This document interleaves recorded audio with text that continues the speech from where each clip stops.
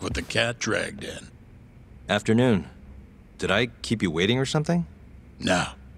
We were just talking about you, actually. Do you have a minute, Yagami-san? Of course. Especially if you've got a job for me. You're always so eager to work. A great fighter, too. You ever take lessons? I did back when I was a kid, yeah. The rest has been more of a learn-by-doing thing.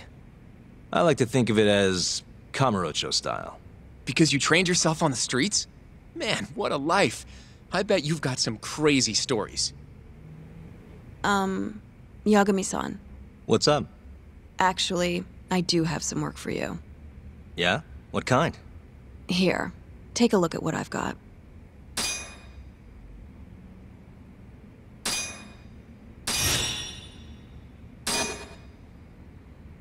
I'll send the details to your office. Put them up on your board or something. Sounds good. Thanks, Ari-san.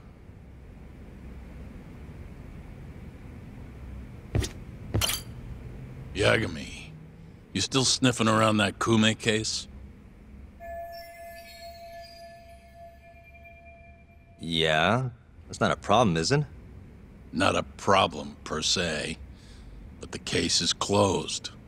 I can't keep paying you to investigate. Fine by me. It's a personal matter now. Even so, you're convinced Hamura's covering for the killer, right? You know he'll be none too happy if he finds out you're still on the case. He brought this on himself, if you ask me. Speaking of, have you seen him since the trial? No, but he and Shintani keep in touch. They're practically drinking buddies these days. Really?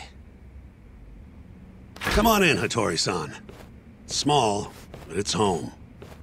Oh, I know all about this place. Right, Yagami-san? Oh, sorry. I forgot. Shintani had an interview today. Just pretend Yagami isn't here, yeah? Wouldn't want your readers thinking he had a hand in getting Hamura's acquittal. Oh, don't worry about that, Shintani-sensei. That courtroom was yours, and yours alone. I should go. Looks like I'm the third wheel here. Without a photo, Yagami-san? For as much as you did on the case? Let me just get one of you and Shintani-sensei, huh?